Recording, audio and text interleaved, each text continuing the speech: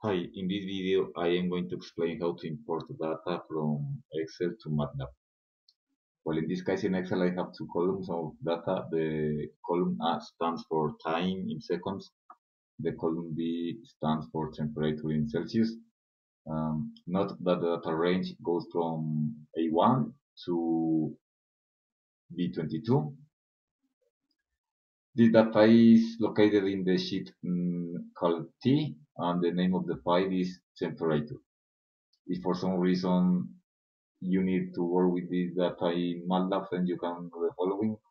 In the command window, you type this command xlsread with these parameters. First, you must specify the name of the file. In this case, is temperature.xlsx. Then there must be specified the name of the sheet. In this case, T. And finally, the data range of the information. In this case, it goes from A1 to B22. When I execute this command, now here appears the new variable t, but this can be done in a more efficient way.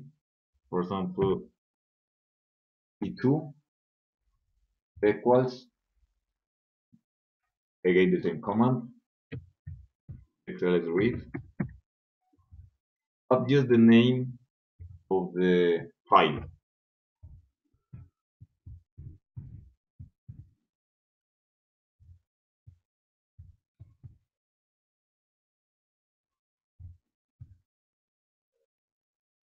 In this way, Matlab reads automatically the first sheet and any data that is contained in that sheet.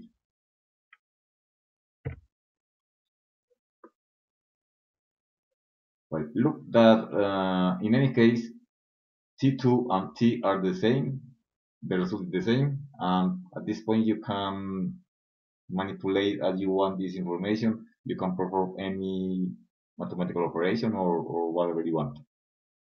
Well, I hope this be useful for you, and see you later.